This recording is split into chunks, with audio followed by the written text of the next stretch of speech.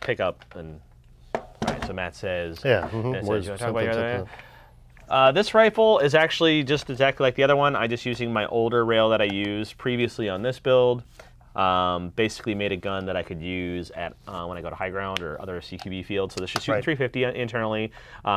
This is actually the backup gun for this, meaning when I travel, all I do is just, since they're both GMP, I just have my upper removed. Whoop! That wasn't, oh, because the mag was in. Derp. That was a derp moment. Sorry. But when I travel, actually, all I do is bring this gun with this, and then that way. So you can go 350 or, oh, interesting. No. So with this barrel, it is shooting where I, just the same as this one. But when I'm shooting indoors, this barrel actually is, which is much shorter, is shooting 350. Got it. So this doubles as your backup in case that gun goes down. Correct. So then if this gun goes down, it's just really quick to just swap it. It is pretty much the exact same body, so there's not much to really change. This was an old Salient Gray body that I had from Salient Gray. So other than that, that's the purpose of this gun, really, and it has one of the Ace Tech tracer or X-Core Tech tracer units on the front, because and it fits inside the handguard, which is cool. One of the things that I really like, and people should use cheap lights if you don't need to use an IR function, just use a cheap light for airsoft. Right. Or if you're trying to blind somebody. But like realistically, these lights are just they do the job. If you don't need to use an IR function, they are perfect. So I'll put this back together, and you can talk about your specialty project over there. My specialty project. Okay, so I love this gun, but gosh dang it, it's so heavy. So, backing up, the 416 is like 8.5 pounds. This is 9.3 pounds, and I have no idea where all the weight came from. This is my Mark 18. I guess you could call it a Block 3, even though it's not. It's not really a Block 3. It's a King Arms Mark 18 base. I use a King Arms Mark 18 12-inch rail so that I could use this style of handguard that has M-LOK that I happen to like. This style of handguard to make it a Block 3. It is a Colt receiver, in case people were wondering if it was a real Block 3 because it was a Colt receiver. Other than that, basically I set this up to closely, if not exactly, replicate something I'd be shooting a real firearm. So my real rifle almost exactly replicates this, except it's a black EOTech instead of a rose gold fake one. and I don't have a PEQ on my real one because I live in California. There's no reason to have that. I don't even have that on there. I don't actually, think there's any technically, legalities for having a pack on your rifle in California, is there? I don't know. I don't think so. I know I don't have a vert grip. Yeah, well, I don't have a. Yes, I have this. Oh, you have an angled foregrip. I have this vert grip on my real one. Let's be real. This one is an EPS build, so it comes with a. Whoa, dude! Like, it comes with a max model hop up.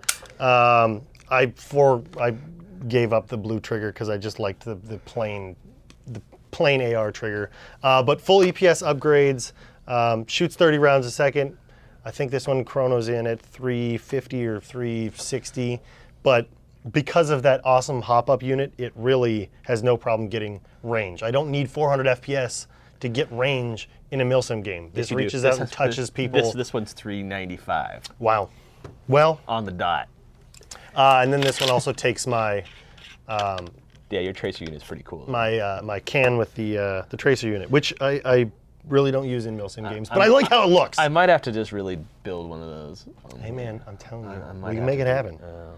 Other than that, besides its weight, I absolutely love this platform, and I really like the PTS Ergo grip, or their enhanced polymer grip, which George is also using. So you pick and choose the parts that work for you the best, that you like the look of, and that are the most comfortable for you. Something else you might notice that George and I have going on most of our rifles are these. This is not a traditional rubber band. This is called a Ranger band. You can find them pretty easily. In fact, I think we're going to start carrying these soon. I know that we're looking for a supplier that can bring them in. Most other online retailers like Amazon. You can buy them in a variety of diameters. They usually sell them in a variety pack. These are a great way to fasten down cables, cords, stocks. This happens to be where I sling my sling around the back of my stock when it's in transport, and then I just tuck it under my Ranger band so it doesn't get in the way, like I was dealing with this stupid sling the whole time. But Ranger bands are a great way to fasten things to your rifle without electrical tape. They're UV stable, so they're not going to break down in the sun like a traditional rubber band. Correct. So after it's been in the sun for a couple weeks, it's not going to snap on you the next time you use it. So Ranger bands are great. They can do a lot of things. That's enough about ARs. ARs are the most popular. What are you talking about? We talked about platform. MP5s first. I know, but that's enough about the most common. Let's talk about really one of the longest running AEGs besides the M4 that's still extremely popular that I don't think gets nearly enough attention in terms of the customization market. Let's talk about your AK. So this is, you know, we talked a little bit about last, I think, New Year's of what I was going to be working on in 2020, and I decided this is what I was going to be working on in 2020. I did a custom build that was just no internal upgrades for the company a while back, basically creating this exact AK. It was kind of inspired by Rifle Dynamics a little bit. Okay.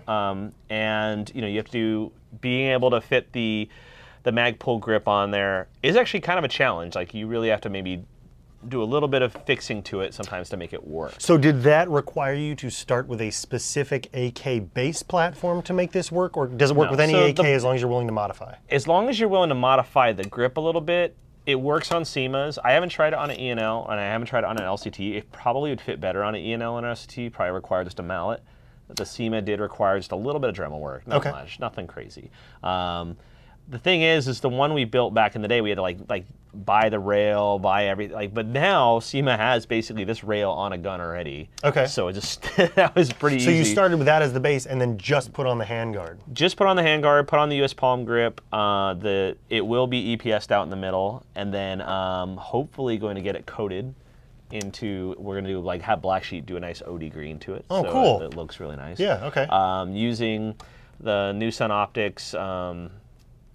Their version of a micro red dot, very handy. One of the things I'm always struggling with when we're doing, you know, the photos for social media and stuff like that is, what kind of optic do you put on an AK that doesn't look out of place? Like, you know, you can't put a short dot on it, or an EOTech, because that wouldn't look Canon, right? Or does it matter? I mean, the thing is, it depends where you mount the optic. Okay. So if you're using, with an AK, if you're using something that if you're using some of the newer dust covers or stuff that have rails, then you can use those optics that are more traditional. Okay. Such as an EOTech clone or a short dot of some kind.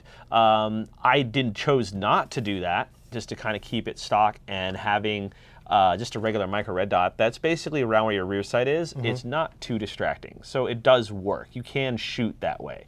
The nice thing about red dots too is because you're not dealing with any magnification or parallax. Parallax. You can put it as far forward as you want, really, and you're not going to have problems tuning it to meet up with where your BBs are going. So if you have an AK and you are upgrading it, you can absolutely do something like a red dot and not really give up anything in order to make it functional. The things that are not complete on it is basically I'm going to be using one of the new rail mounts with a new light. Okay. I'm basically building this to be able to do what this gun can do.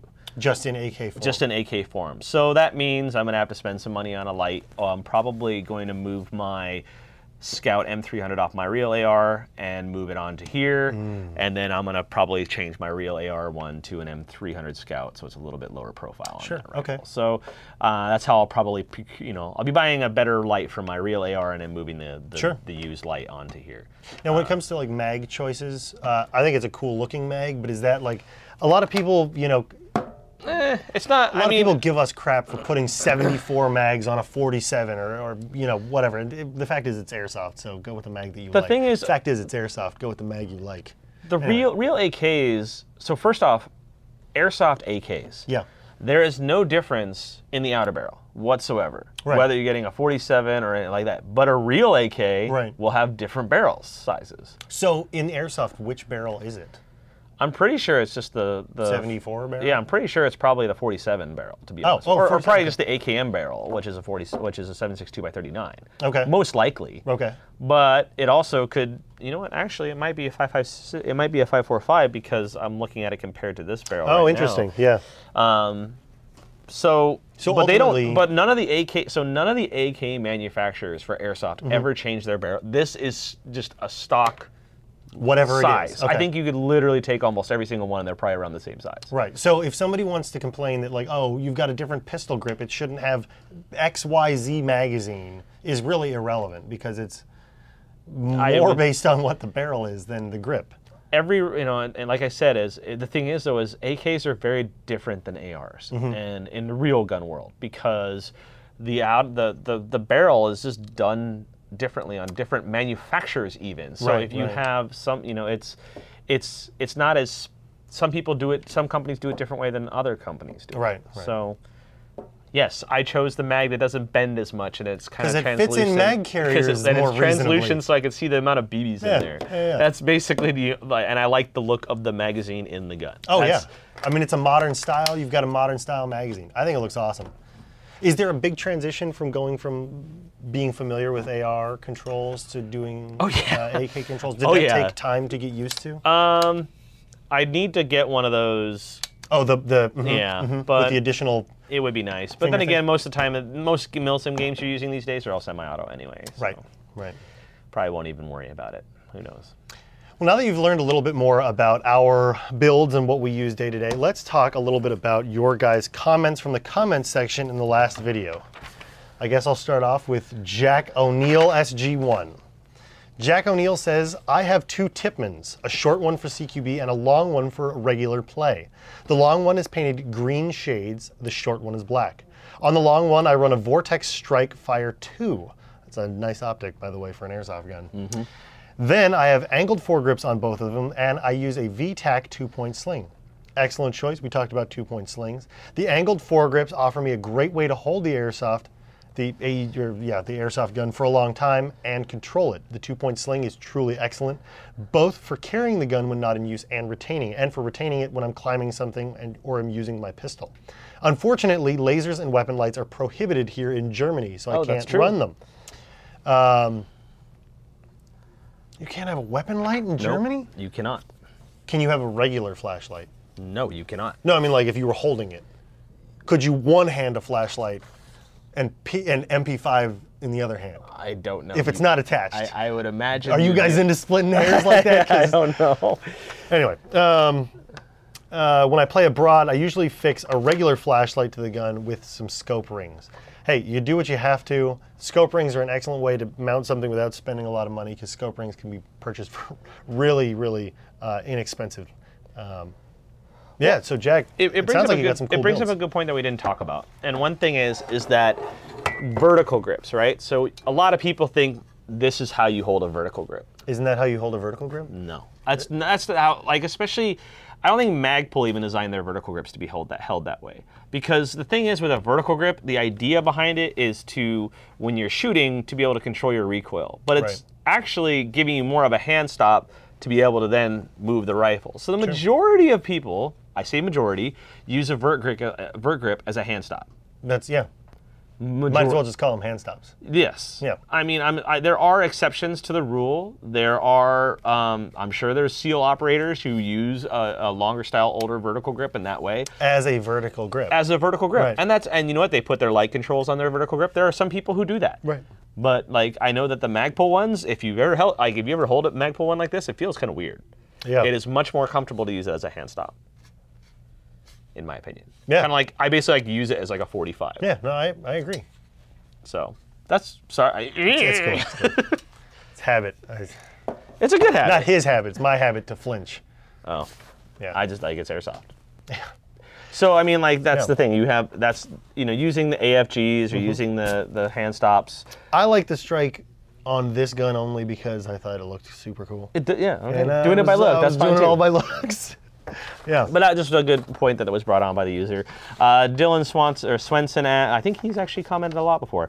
He said he used to have a pack light and backup sights, red dot, sling, and grip on his gun that I painted. So he used to have these things. After a few games, I found out that even though it looked awesome, it weighed way too much than I wanted to. The gun was already metal, so I agree, I'm nothing like Alphonse and bodybuilder in bodybuilding. So neither are we. We just suffer the weight. once I decided to keep, you know what helps a lot is when you're not playing Airsoft, always have your gun on a 2-point sling behind your back.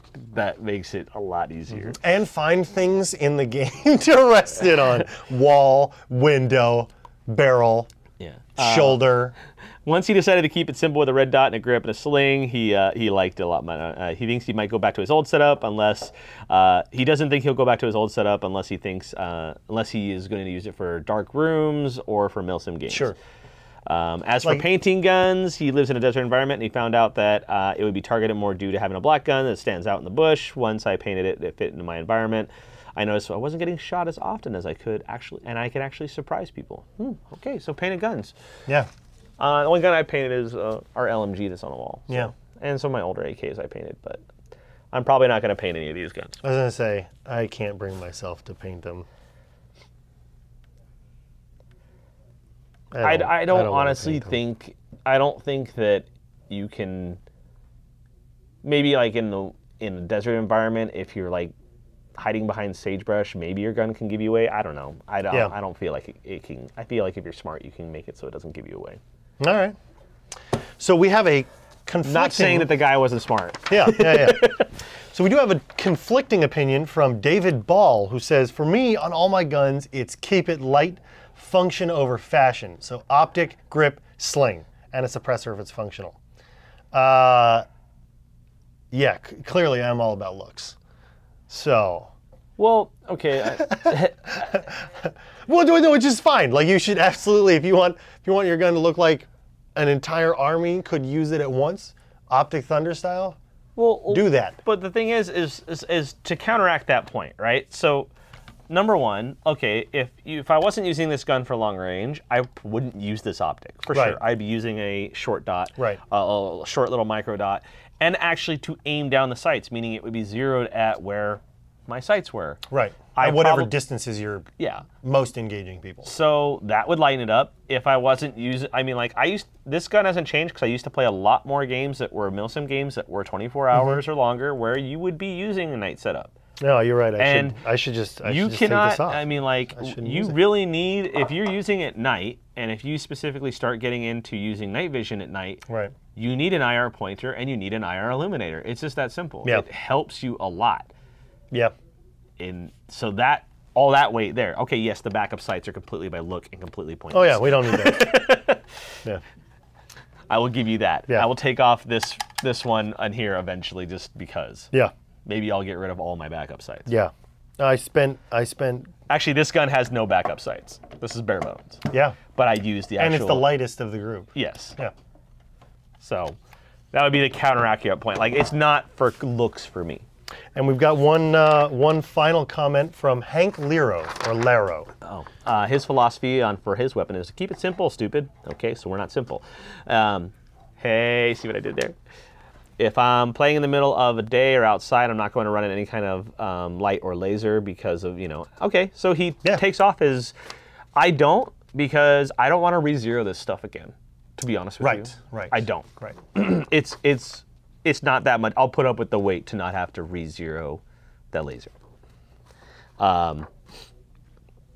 Since he's right-handed, and he'll do everything in his power to keep his attachments off the left side of his gun so it's not catching on any of his gear, that's very smart. As for optics, since I run real steel rifles and Vortex optics are a great budget brand with outstanding warranty, is what I run in Airsoft. If my glass gets shot out, I know their warranty will replace it. Dude, I want to be the guy who my rifles, but that. Nothing too fancy. Yeah. I mean, using real optics on your real guns is not a problem. I used primary arms optics for years. I'm using the sun optics on this. I'm switching to sun optics on this. NC Star, this scope can run on a rifle very well. Oh yeah, I use that on my M27. I mean, this is a clone EOTech or a fake EOTech. Yeah, and they're all trash.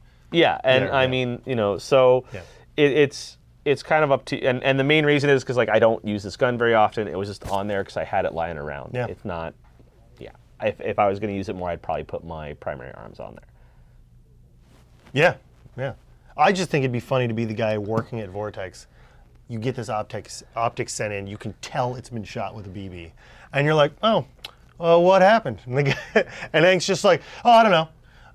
You know, dropped it, something at the range, some ricochet. I don't know, something happened. This guy's like, oh, okay, no problem. Sends out a new optic.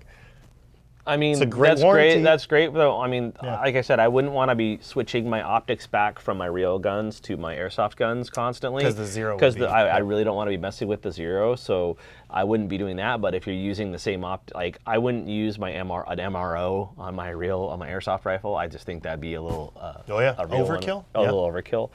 But yeah, Vortex makes some great options. Primary Arms, Holosun. There's a whole bunch of good brands that run that are budget optics for real firearms that work great for airsoft. Yeah. In fact, if you're on a budget, NC Star and AIM Sports make excellent optics for really low budgets. Yes. So you can find something that works for you just about at any budget. And the nice thing about those optics, and you know, any optic that is created for, you know, most of them have, if they're illuminating red dots, have very good battery life. So if you leave it on by accident, it will still be working when you get back. Which I do constantly. Yeah, I found that with my primary arms to be very, very nice. Yeah. So. Well, now you've seen how George and I set up, you know, the guns that we use most often. Obviously, we have more guns than this, but they're... No, this is it. This is all I got. Oh, really? Wow, Yep, God, I've four got guns. I've got a lot more than this. Nope. I don't want to talk about I have the a other pistol, ones. and I have one Elite Force 1911 TAC that is so boring that no one would ever want to really see it. Oh. Well, good thing we don't have more time, because that would just be a long... We've already episode. taken up enough Yeah. time today. Chris is shaking his head going like, yeah, you guys are going to kill me in editing. Yep. Keep the conversation going in the comments section. If you guys have some input on things that you would do differently or how you set up your rifles, how you might choose different accessories, we'd love to read your comments and find out how you guys choose to set up your platforms based on where you play most often. With that said, it's time to get into the prompt for next month. Lay it on us, George. All right, so we're going to talk about, per request, we asked last week, do you want us to talk about helmets and comms? And you said yes. Yeah. Everybody was like, yes, yes, yes. So next week we will be talking about comm setup. So if you have a comm setup you'd like to share or advice you want to share, we're going to be talking about everything from how, you know, what kind of helmets are out there, both airsoft and real helmets that are affordable, as well as real comm setups, as well as One's meant for more airsoft, right? and different options that you have. So And if you guys have questions, make sure to put those in the comment section as well, because we're going to do kind of the same thing and talk about some of the comments that we like the most and questions we like the most. Hopefully, it will not be as long-winded as this episode, because I think the information is a little bit more succinct, and there aren't as many options, I think. yeah, we brought too many options. Yeah. Our My bad. Our bad. I brought more than you did, so By one. That's not... true. Yeah. All right, guys, thanks for tuning into this episode of the Not So Round Table. We're glad to have you here. If you haven't subscribed to our YouTube channel yet, please do. Hit the bell icon so you can be notified of our latest videos, like the next episode of the Not So Round Table. We wouldn't want you to miss it or, you know, miss out on important information that you can learn. As always, make sure you're playing hard, playing safe, and playing responsibly when you play Airsoft. And, Let's go transport these guns home in gun bags. yeah, and we'll see you And on the field. cases. Oh, right, yeah. That was a very long episode. 40 minutes, probably. No, you're at 50. Oh.